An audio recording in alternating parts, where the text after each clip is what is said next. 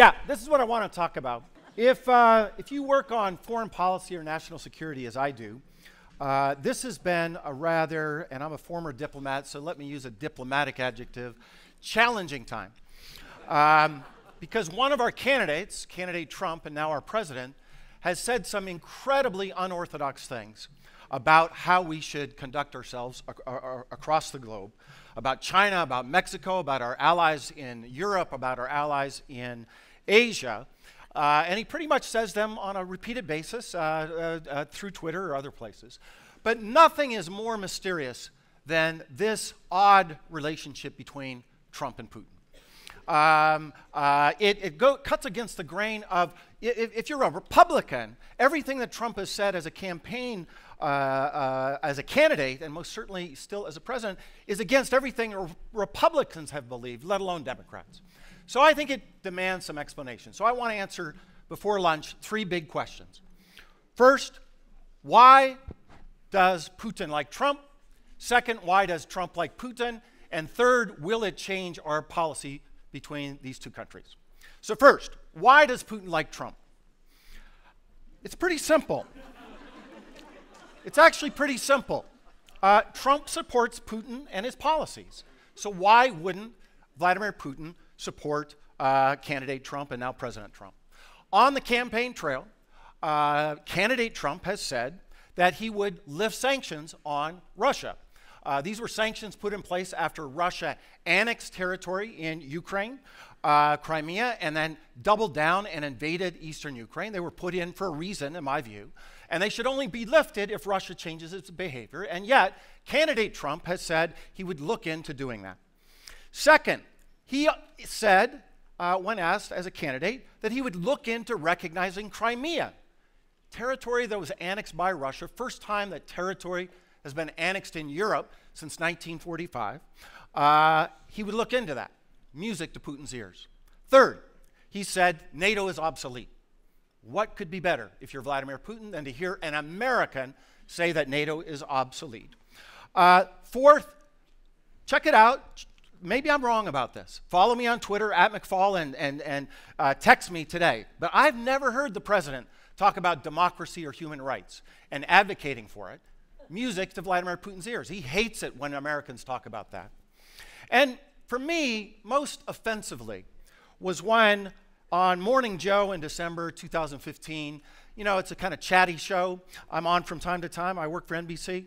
And so you can get, your guard can get down for a while. Maybe you didn't really mean what you said. But Joe Scarborough asked him about Putin and about the killing of some of the people that have been killed. Joe kind of exaggerated, by the way. But instead of saying that's bad, candidate Trump said, well, we do a lot of killing people. We do a lot of killing too. Somehow equating what we do abroad, what our soldiers do abroad, with what Vladimir Putin does. So if you're sitting in the Kremlin, these are all very obvious reasons why you would like candidate Trump and President Trump. You don't need a PhD in international relations to figure that out. He goes on and on. This is now after he was elected. He still praises Vladimir Putin. That's nice because Vladimir Putin doesn't get a lot of praise from American presidents. This support for Putin, this support for Trump, is within society as well. Societal elements support him. Civil society people support him. And I just want to remind you that these positions from Donald Trump are antithetical to traditions in the Republican Party. That's why Putin likes Trump. It goes further than that, so I'm going to just tell you about it, which is he didn't just like Trump. He helped Trump get elected. The Russian government and their entities stole data from Americans, published that data in a way to try to help Trump win and Clinton lose. They also ran ads. They also were on the internet.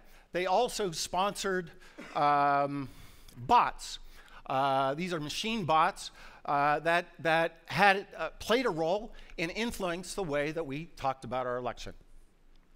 And I want to make sure you understand this. We were attacked last year.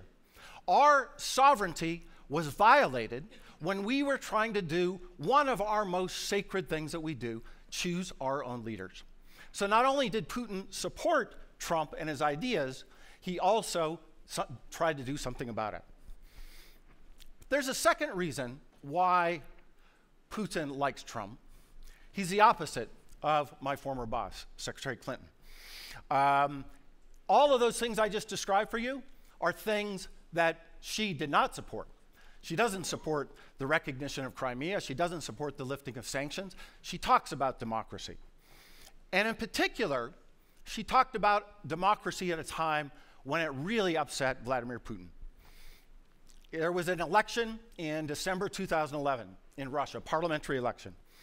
By our views in the US government, I was working at the White House at the time, was falsified at kind of the normal rates. Normal rates, kind of a weird word to use for falsification, but Russian elections, 4 or 5%, no big deal, at least in our view. But when we saw it, Secretary Clinton criticized it. That's what we do. That was our policy. We talked about these things. And in Putin's view, she sent a signal to spark the demonstrators to protest against him. And that's what they did. Not because of Clinton, let's be clear of that, but they went out, first 5,000, then 10,000, then 50,000, then 200,000 people were out on the streets of Moscow protesting against Vladimir Putin, and he blamed us for it. He said these people were taking their orders from Americans, they were taking their orders from the White House, they were taking their orders from the Secretary of State, and they were taking their orders from us to foment revolution against his regime. And eventually, they said they were taking orders from me personally as the ambassador. This green man up here, his name's Alexei Navalny. He is the mastermind of these protests. He was the leader of these protests in 2011. This just happened to him out in Siberia when he was campaigning. A bunch of people threw some green stuff on him, and he just decided to wear it for the rest of the day. But this became a tension. In fact, this was when things got really tense between the United States and Russia, the end of the reset that we had tried to do before, and they started to blame us. In fact, I became the poster child for this campaign as ambassador, where I was blamed. I was the one that was responsible, sent by Barack Obama to foment revolution against Vladimir Putin. He didn't, so he took it very seriously. So one, he likes Trump because of his policies, and two, he didn't like Secretary Clinton. But there's a third reason why he likes Trump, and why they supported Trump, and why they intervened in our elections last year. Because they believe that Donald Trump, President Trump, will make us divided. We'll be polarized. We'll be fighting against each other. Guess what? They're exactly right. That's exactly what's happening. And that means we're not talking about Crimea. We're not talking about democracy and human rights in Russia. We're not even talking that much about Syria and what Russia is doing there. We're pulling back and fighting amongst ourselves. That is exactly what Vladimir Putin wants. Why does Trump like Putin? Second question. 3 different theories are kind of kicking around there. Let me go through them in turn. Let me take the middle one first, blackmail. So there's an argument out there that the Russians have compromising material on our president from visits he made there. I'm sure you've read about it. And that business associates, including some in the family, also have done some deals with the Russians. And therefore, they have leverage on the Trump administration. They can blackmail them to do things. Now, let me be clear. I don't know exactly what Donald Trump did in Russia in the year 2013. I was the ambassador when he came. We thought about hosting him, and we decided that was not a good idea given why he was there. But let me just tell you, without talking about things I'm not allowed to, if you go to Russia and you stay in a fancy hotel built in the last 15 years, you should assume that every phone call you make, every email you send, every motion you do, and every conversation you have can be monitored by the Russians. They have tremendous capacity to monitor what you do. Moreover, I'm sure that there is more to the story about business deals between the Trump associates and Russians, and maybe some of that might even lead to charges of money laundering. But I don't think that's the explanation for why Trump likes Putin so much. Because I can't figure out where that deal happens, right? That may happen on House of Cards or, you know, another television show where, you know, I'll expose this information about you unless you recognize Crimea. And then somebody says, okay, you got me, I got to do that. But that's not how diplomacy really works. I don't know where that deal happens. So I don't think that's the explanation. Second, support during the campaign. Obviously, there was that support. Not yet, obviously, there may have been collusion between some people that were close to Trump and not. And that's why we need it to be investigated. I myself support a bipartisan independent commission like we had after September 11th, but we most certainly have to keep the pressure on our members of Congress and on the executive branch to get to the bottom of it. We still don't know the whole story. My own guess is that there were some people that said things that they probably shouldn't have said, and they most certainly did not have the authority to deliver in terms of these quid pro quos. But again, I don't think it's the explanation for the simple fact, for two reasons. One, Trump was saying all these positive things well before the Russians intervened in our election. And two, I'm just not sure that some of these people that were saying these things had that kind of relationship with the president. But I want to know more, and you should want to know more. We can't just move on and say, well, let's just forget about it. The election's over. The election is over, but we have to know what the Russians did and what the Americans who may have colluded with them, what they may have done, for one simple reason. Like, we don't want to do this again, folks. We don't want to have that same replay of what happened in terms of the violations of our sovereignty. So far, the executive branch and the U.S. Congress has not done one thing to better protect your vote today than what happened in the last election. That is a shame, and it won't change unless you keep the pressure on them, okay? All right, third one, ideological alliance.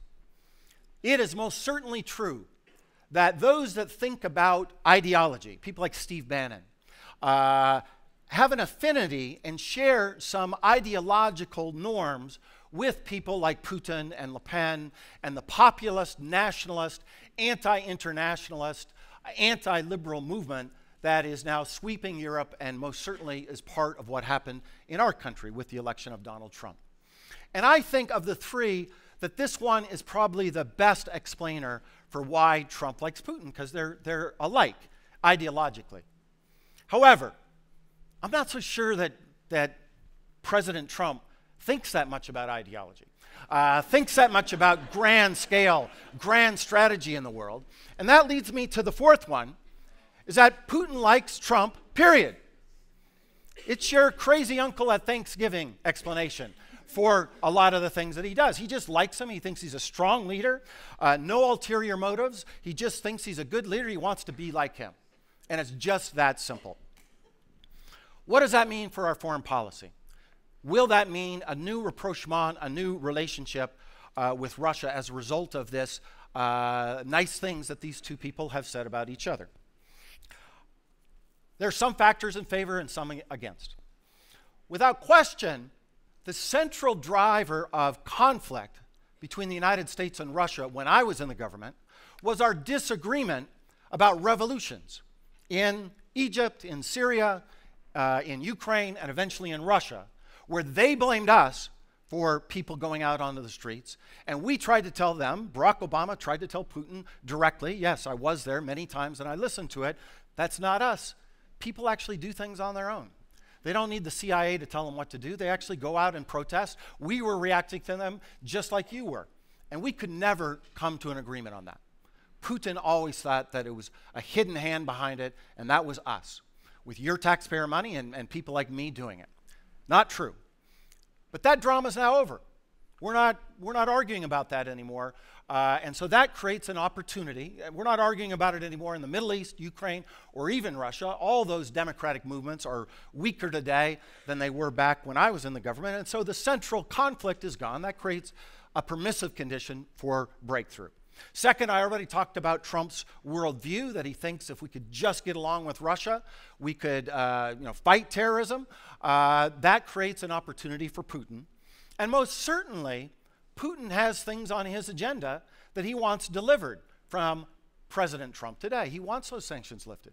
He wants to see NATO in disarray. And in his dream of dreams, he would love if the President of the United States would recognize Crimea as part of Russia. So he's going to hang in there for a while to try to make that happen. I think it would be a mistake, and I want to leave you with some good news about the factors that are against it. First, the common agenda between our countries right now, tragically in my view, is small. Back in the beginning of the Obama administration, we actually did some really big deals, right? You know, like the president likes to talk about, we did some big things. We signed a treaty to reduce nuclear weapons in the world by 30%. You know, that's what I did in 2010. What did you do? That's a big deal. We got sanctions on Iran. We built supply routes to Afghanistan through Russia. We were allies in the fight against Taliban back in 2009, 2010. All of that a common agenda is now gone. The one that President Trump likes to talk about a lot is fighting terrorism. I'm all for fighting terrorism with anybody that we can do it with, but I'll just remind you, with the Russians, that's a little difficult. One, they define terrorism in a lot bigger way, a broader way than we do. They call people terrorists that we call freedom fighters. That's a problem. Two, they fight terrorists in a different way. We try to not bomb and kill civilians. They wiped out Aleppo, smashed it to smithereens. That's how they fight terrorism. Do we really want to be a part of that? By the way, allied with Hezbollah and Mr. Assad and Iran in doing so? I don't think that's a very good deal for America. And then third, with respect to ISIS, just so you know, we're fighting ISIS. It's called Operation Inherent Resolve. We've been fighting them since 2014. And Putin loves to just sit back and watch us do the fighting. Why get involved in it when the Americans and their allies are already doing it? So I actually think the common agenda is pretty small. Two, I'm not a big fan of Donald Trump. You may have figured that out by now. I try to be respectful and I try to engage when I can. I am impressed with some of the people that he's hired in his team, including the Secretary of Defense, including the National Security Advisor, people that I know well. And I think they're having a moderating, positive influence on Trump across the board, and most certainly with respect to Russia. Three, because of the Russian investigations and the president's current domestic failures, he's got to make a decision. Does he really want to invest his diminishing capital, political capital, on a breakthrough with Russia? My answer to that is probably not. He's got other bigger agenda items that he has not succeeded doing. When everybody is against him, including most of the people in his party, about some new détente with Russia, do you really want to waste what you have left on that? My guess is not. And then the final one, second here, is I'm not sure Putin wants it. He wanted Trump to get elected. He's got his laundry list of things he wants to get from the president. But at the end of the day, Putin called us the enemy as a way to justify his breakdown on all those people protesting that I showed you earlier. He needs us as an enemy to keep that story alive. So I don't think it's likely, except for one wild card, Donald Trump. If you don't have a view about the world, if you didn't, you haven't taken International Relations 101 here at Stanford, you haven't learned about the way of the world, that means the switch can go on and off in a very quick way. And therefore, that makes me unable to predict for you where U.S.-Russian relations are going because of the erratic nature of our president. Thank you.